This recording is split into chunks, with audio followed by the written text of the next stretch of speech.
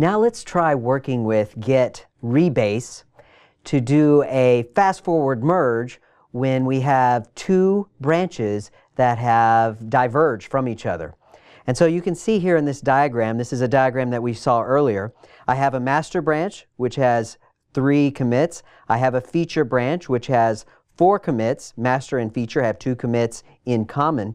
And what I want to do, if I want to merge these simply using get merge, then I'm going to have to do a 3-way merge, and we'll end up with a merge commit.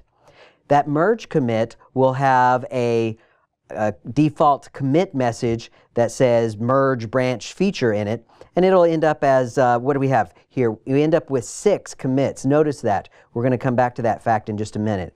If we use a 3-way merge, we end up with 6 commits. Now let's contrast that with doing it a different way and doing a get rebase. And so what I'm going to do is I would like to do a get rebase, so I'll switch over to my feature branch, and I'd say I would like to change my feature. I'm going to like to change my feature branch so that instead of being based at this point, I would like to move everything over, move all of this over to the right, such that this is now going to be based on this new endpoint for master.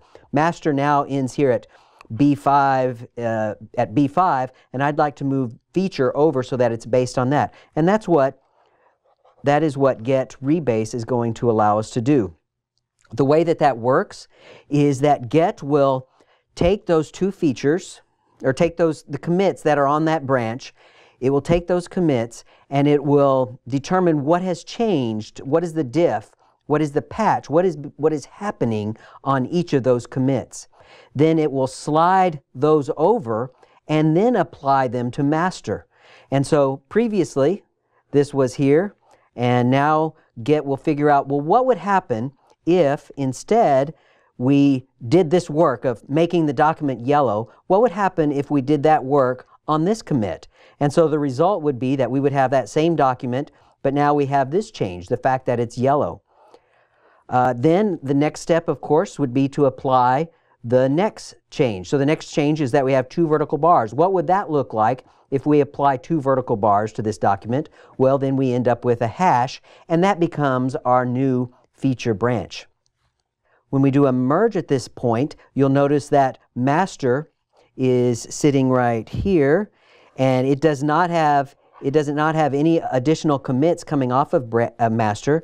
And so if we merge feature into master, all that's going to take place is a fast forward merge, and the label for master gets moved out here.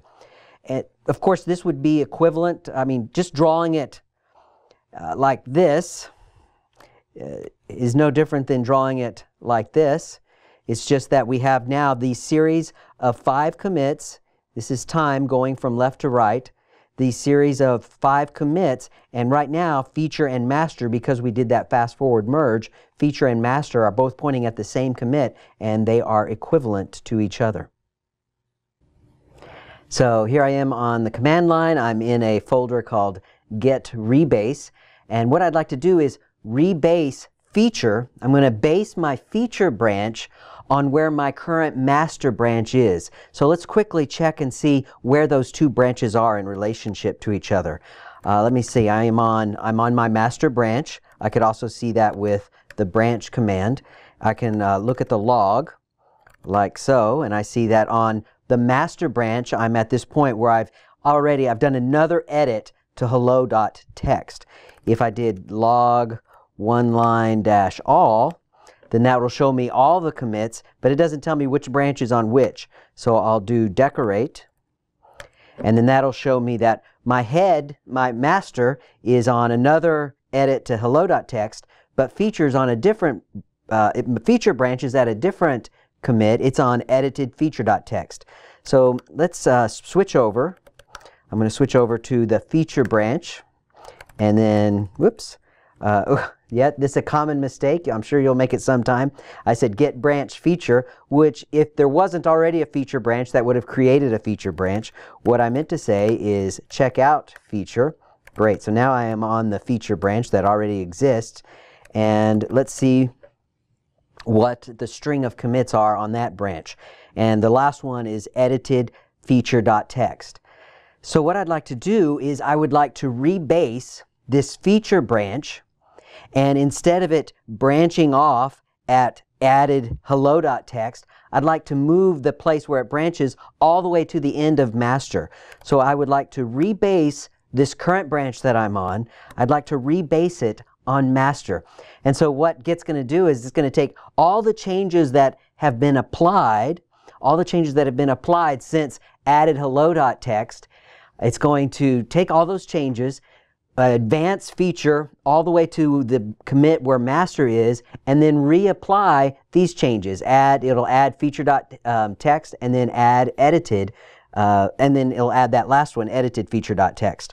So let's press enter and hold our breath, and sure enough, that's what it says. First rewound head to replay your work on top of master. So it rewound head back to where feature branched off. Then it forwarded all the way to the end of where master is now. Then it reapplied everything. And check this out. If I do get log one line now, I'm still on my feature branch. Then we can see that our commit is much larger. Earlier up here you can see these 4 and nothing in there about adding another edit to hello.txt. And then now we can see that our feature branch includes adding hello, editing hello, doing another edit of hello, and now the additional commits that we'd been previously done on our feature branch. So now that I have rebased feature on master, the advantage of that for merging is that if I check out master, so I'm going to switch back over to master, and nothing has changed here. Doing that rebase didn't make any changes. Master still doesn't know about the feature document. There's no feature.txt here. But now if I do a merge, and I merge the feature branch into the current branch I'm in, master, it's able to do a fast forward, because as far as comparing those two branches now, the feature branch is based on the current master branch, and so there's no need to really do a merge. All we're doing is moving the master label out to the same commit that feature is on. Let's review what we just did. We had 2 separate branches, a feature branch and a master branch. We wanted to rebase feature, move feature down the line, and so we called rebase, we said get rebase master. And what get did is it took all the changes that had been applied on the feature branch, it shifted them over and incrementally applied them to the new end of master until we ended up with something like this. And then when we did the get merge, then that simply became a simple fast forward merge, and we had only 5 commits, and we didn't have this extraneous, what do you call it, a merge commit at the end when we brought those two together. So that's one advantage of doing the get rebase, is that you don't get that extraneous merge commit.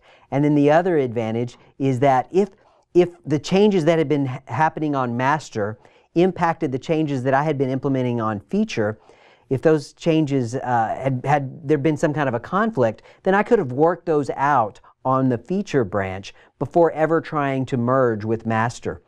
And so that's the advantage of doing this rebase before you do the merge onto another development branch where people are collaborating.